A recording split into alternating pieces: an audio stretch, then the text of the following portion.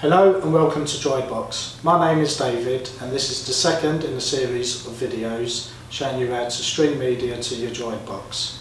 This video covers using your Android and in particular using the Yatse application.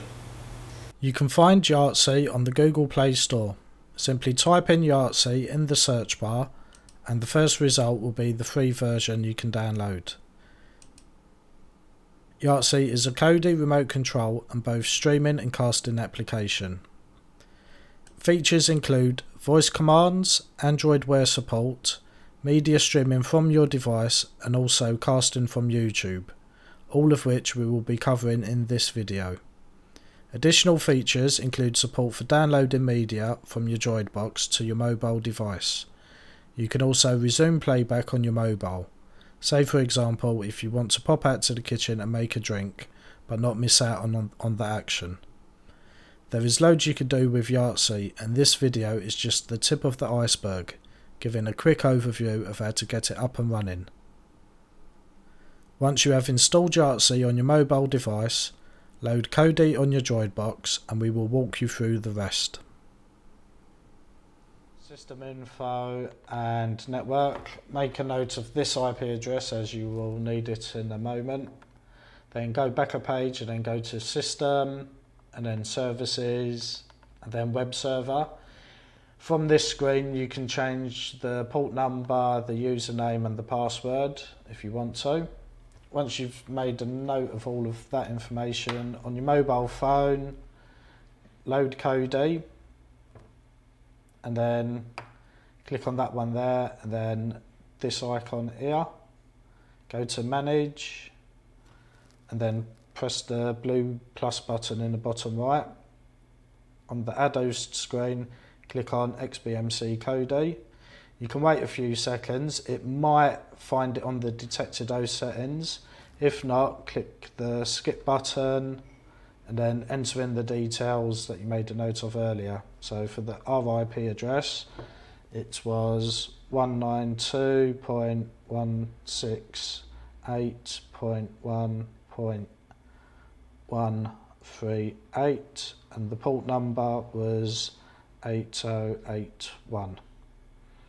Click on add host and then your login. So we chose Kodi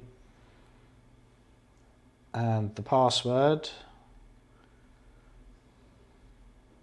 then click on add host. It will now test the connection. You might see a mute button in the top right of the television. Once it's added, click on it and then you see it at the top there. To double check that it's working, you can use the navigation buttons on the remote. The first thing we will be showing is how to pick videos from your Yatse install. So click on the icon in the top left and click on movies. These are a few video trailers that we've already put on. So we can watch the first one, 10 Cloverfield Lane. So you simply click on it and you get all the information for it as well. If you click on play and then play again, it will now start to play on your DroidBOX. You can go back a page to the remote control and you can use the on-screen icons here to pause it, adjust the volume. If you want to fast forward or skip, you can do that as well. So to skip through a video, you just press right. You can also use this for music. So we've picked a few royalty-free music tracks.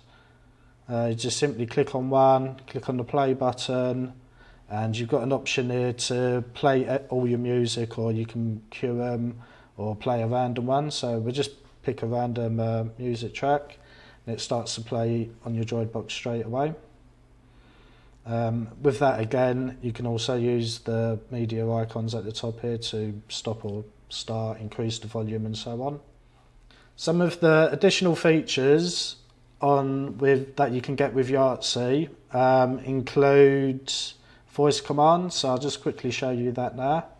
So you can scroll down, go to the microphone icon, pause,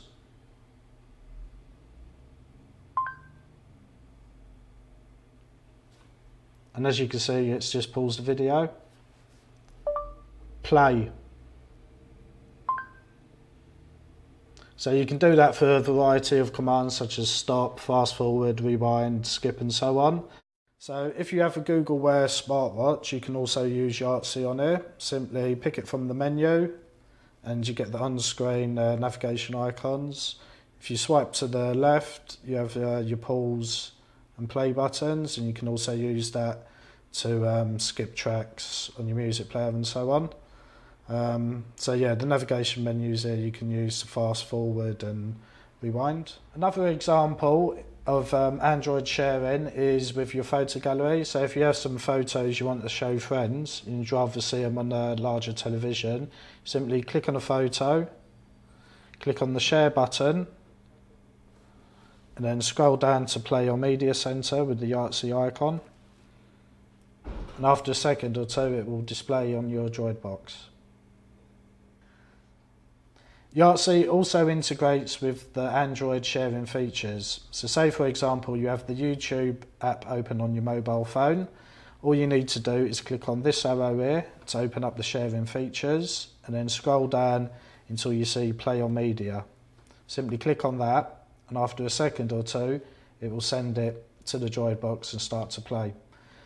As before, if you open up Yatse, you can still use the media controls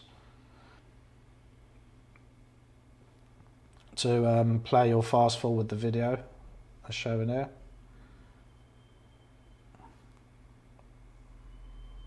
And if you swipe, you get more information on the video you're watching. This concludes our streaming with the DroidBOX video guides.